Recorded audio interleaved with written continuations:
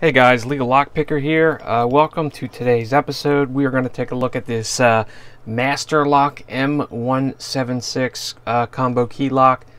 It's pretty hefty. It's not a bad lock for people who aren't familiar with the type of exploits that go along with them. But before we do that, I just want to remind everybody to hit the like and subscribe button while you're here, and if you're interested and you want to get some giveaway action going on, hang out at the end of the video and we'll get into all that good stuff. Alright, so anyway, here we are. The reason why we're doing this Master Lock M176 today is because I got an email recently about picking this particular lock. Someone said we lost the combination to it and they've picked it once, but the second time they picked it, they couldn't open up the shackle. They couldn't get the lock open.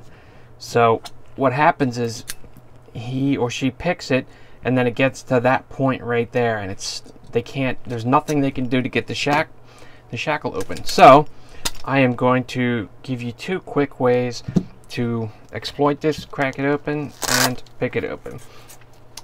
First, we're going to use a pick from Bosnia and Bill.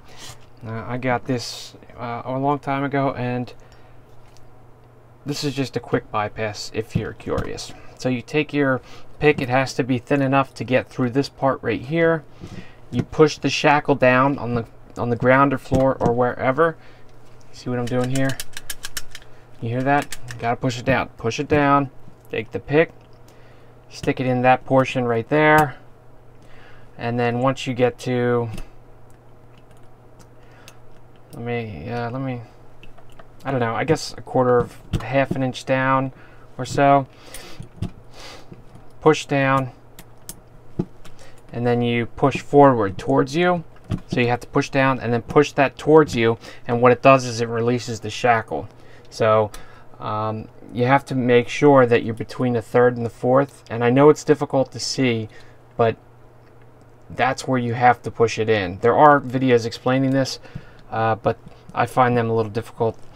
So anyway, remember, push in, push up, out. You see that? So we're going to take it out. Push in, push out, push up. See, originally I said push down, but it was actually push up. I guess it depends how you're holding it, but push in, push out, push up, and it opens. All right, so now that we've got that first one down, let's get into the second one. You don't need the combination. I suppose it doesn't really matter. I don't even have the combination for this one right here, but for a convenience thing, what they do is they give you this. I think this is 4 pins. Anyway, they give you this little hole for a backup key or a lost key or a master key, something like that. But anyway, so that's the bitting for this.